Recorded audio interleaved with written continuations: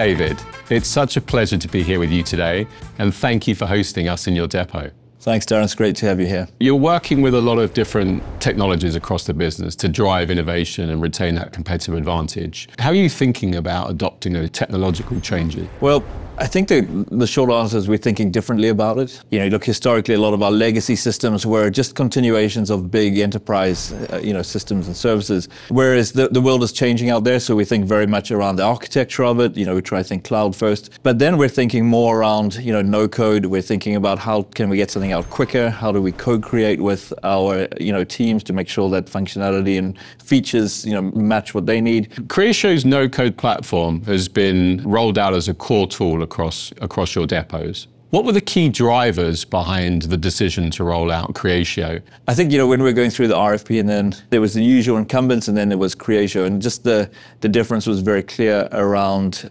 truly being no code, and something we can attest to after, deploying this. But it was just a different way of thinking. It was about speed. It was about doing things in a way more efficient manner. The platform has been deployed in record time at Howdens. Tell me how that deployment journey has been different to traditional legacy software. And it really was record time. I think we were into the first depot within 12 weeks of starting the design and build, which you can imagine is truly incredible. Traditionally that would have looked probably more like multiple years. It would have been highly complex. It would have been many, many different partners involved. There would have been cost overruns, time overruns. The no-code aspect of it really did impress me. And you're putting the pieces and you're putting the blocks together as opposed to, deep coding that has already been done for us. So that truly speeds things up and allows us to, put the blocks together and to configure and to just take all that time and expense out of it. You're using technology as a driver, clearly, at Howdens to differentiate yourself and drive change. How are you thinking about how you can adopt those technologies in the best way possible? So we're seeing value in three areas. The first area is that we've got the entire depot team all facing in the same direction, all going after leads in one system. This wasn't the case previously, and there would be, a combination of Excel, maybe paper, post-it notes, and of course leads were being lost or, in the heat of the depot being busy would be forgotten. Sure. This brings that all together. So that's definitely the first area. The second is that we have a much better idea of what's happening deep within our account base. This gives insight to the depot teams to really go and manage that relationship, to go and speak to a customer before they become a lapsed customer, and really deepen that relationship. And we're seeing a lot of value through that. The third one is very exciting, and that's around strike rate. So that's how many leads are we getting for phone calls made to our customers. And we've seen through having a system that's really tied in, gives us better information on our customers, better information on our product, we can go and see a much higher strike rate. David, love that. Great answer. Thank you. Let's hear from one of your users.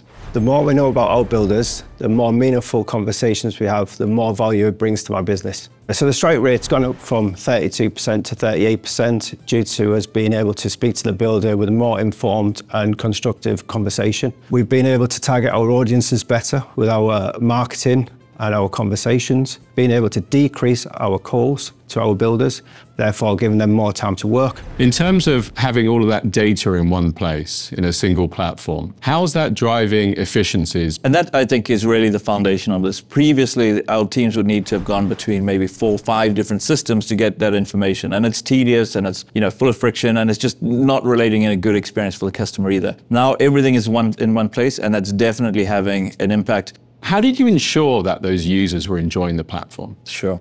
Adoption was key. If we're going to have this technology out there, we want it to be used and to be adding value. We had a pretty clear idea on what we wanted to build, and I would say we got 90% of the way there. The key was then putting it into the depots, and we started with about 20 depots, and we got them to co-create with us and tell us what they actually needed. And this was the difference between having something that's off the shelf, that's almost good enough, to being customizedly good and exactly what we need. And then we slowly grew out that number of depots who were involved in the process. And we got to a stage then that we were really feature rich and we had the functions that was needed. And once we had that, adoption grew, and then the impact grew, and the business benefited after that.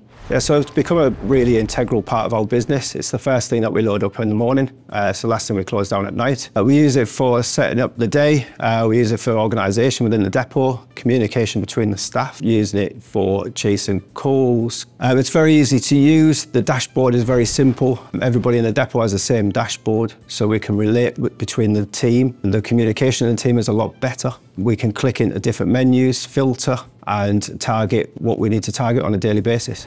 David, as you look ahead, how do you envisage automation and AI playing a role within your business? Darren, I see it really in two areas. The first is around how do we make the individual more effective? And generative AI is really, Copilot is really well positioned for this. You know, it can help them with the easier tasks, and then it can become progressively more useful. So it could be around scheduling or creating content, but it can go deeper than that and truly help them understand what's happening within their account base. The second is really using generative AI to help the depot teams know what's happening deep within their account base, so they can go and speak to a customer before they become lapsed, or they can see an opportunity for a sale that they might not have been able to spot before. David, thanks for a great discussion. I've thoroughly enjoyed it, and I genuinely appreciate being here. Thanks very much, Darren. Thank you.